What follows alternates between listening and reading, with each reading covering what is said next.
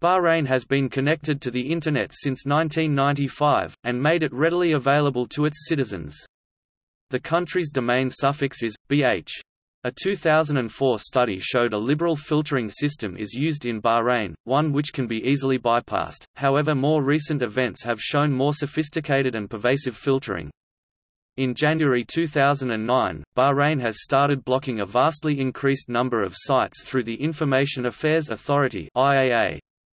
The new filtering has had a noticeable impact in Internet access speeds for all traffic. In 2010, there were about 694,000 Internet users in Bahrain, or 55% of the population. According to the World Bank, over 90% of the population is connected to the Internet between 2010 to 2014. This later rose to 96.4%, an estimated 1.29 million online in 2015, thus making Bahrain the country with the highest Internet penetration percentage in the Middle East.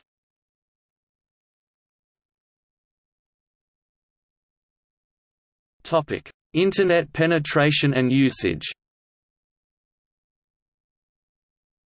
The growth in fixed telephone lines and the Internet has made Bahrain a regional information and communications technology leader.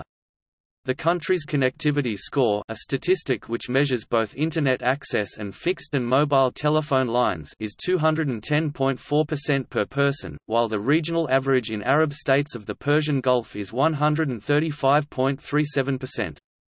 The number of Bahraini Internet users has risen from 40,000 in 2000 to 250,000 in 2008, or from 5.95 to 33% of the population.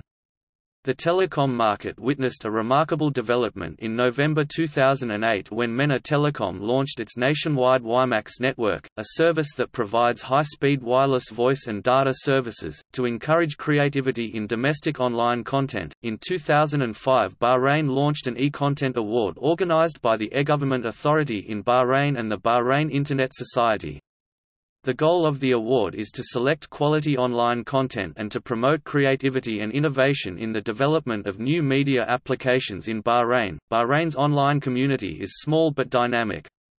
As of January 2008, there were over 535 websites based in Bahrain, focusing on 25 different themes, e.g., public forums, 59 websites for governmental organizations, and about 200 blogs, the majority of which are anonymous blogs.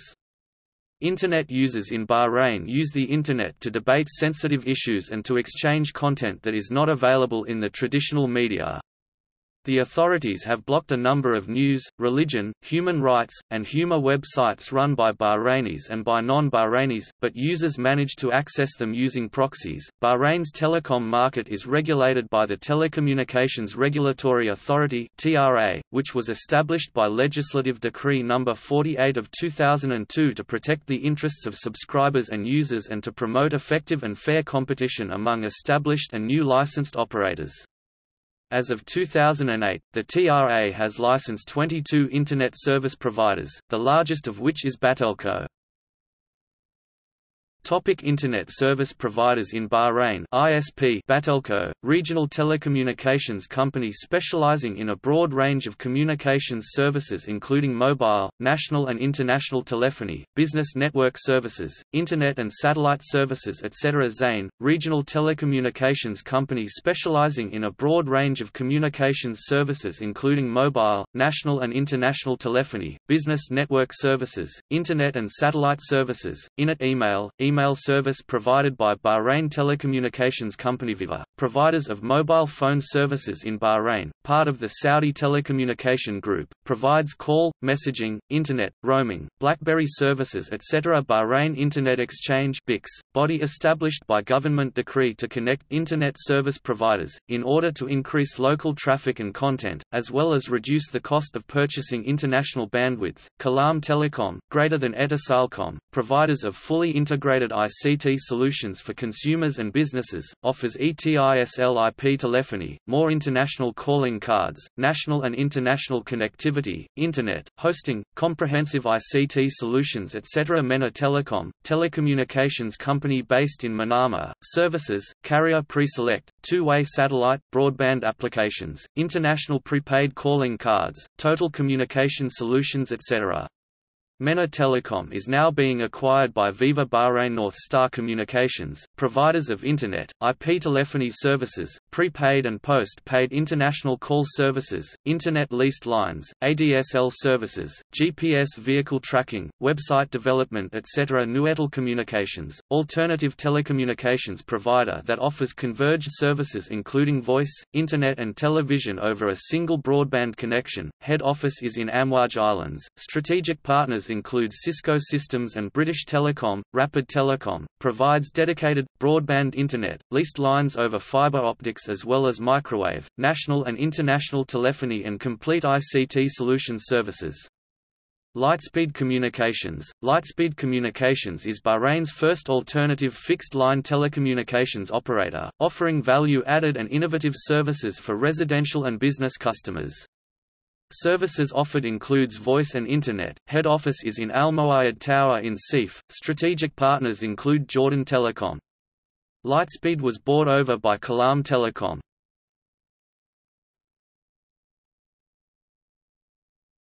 Topic: Surveillance and filtering. The Ministry of Information has established a special unit which monitors websites for possible blocking. The government has indicated an interest in setting up a commission to monitor the press and Internet content to report any incitement to confessionalism. Government efforts to monitor websites have also been confirmed by media reports that cite an official source saying that in addition to websites being monitored on a daily basis, the use of circumvention techniques to update banned websites is also being watched. Telecommunication Regulatory Authority, Kingdom of Bahrain, Legislative Decree No. 48 of 2002 promulgating the Telecommunications Law. Results from first 2008-2009 test runs found limited blocking of pornographic and LBGT content and proxy and anonymizing services. However, after the January 2009 ministerial decree, which ordered ISPs to implement an official filtering system, ONI found that the filtering of content in officially prohibited categories has become pervasive, which is an indication that the ISPs have started to use a commercial filtering system. Also, the ISPs have started to serve an explicit block page with a reference to the ministerial decree. Mid-February 2011, start of the Bahraini uprising, Internet traffic dropped by 20% due to aggressive government filtering.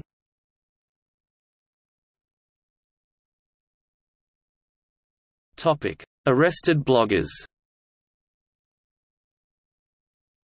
On April 9, 2011, blogger Zakaria Rashid Hassan al-Ashiri died in prison after being tortured. He had been arrested for inciting hatred, disseminating false news, promoting sectarianism, and calling for the regime's overthrow in online forums. A number of persons have been arrested for posting online messages.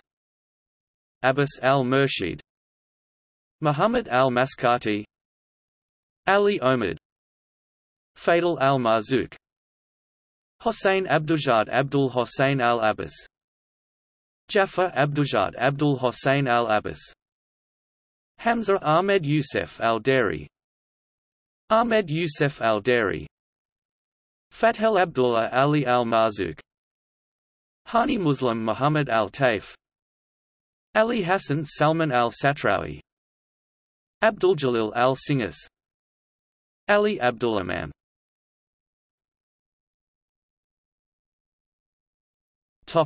Social media in Bahrain. Social media has played a role in fueling the unrest in Bahrain with highly inflammatory information. According to a report by the Bahrain Independent Commission of Inquiry (BICI), the commission stated that it was aware of the impact of the use of social media websites, such as Facebook and Twitter, has had on some major social and political events in the contemporary world. The Commission found numerous examples of exaggeration and misinformation, some highly inflammatory, that were disseminated through social media. The report stated. Another issue raised in the findings was that mainstream media in Bahrain ignored views of opposition groups. The lack of access to mainstream media creates frustration within opposition groups and results in these groups resorting to other media such as social media. stated the report. This, it said, could have a destabilizing effect, because social media outlets were both untraceable and unaccountable. The Commission recommended the Bahrain government to relax censorship and allow the opposition greater access to television and radio broadcasts as well as print media. Errors. The BICI team also met officials from Information Affairs Authority (IAA), who provided a file concerning the involvement of the international media in the events of February and March. The IAA alleged that there was incitement practiced by some foreign media against Bahrain. It also stated that the international media made factual errors when reporting on events. Much of this material contained derogatory language and inflammatory coverage of events, and some may have been defamatory, said the BICI. However, the Commission did not find any evidence of media coverage that constituted hate speech or incitement to violence.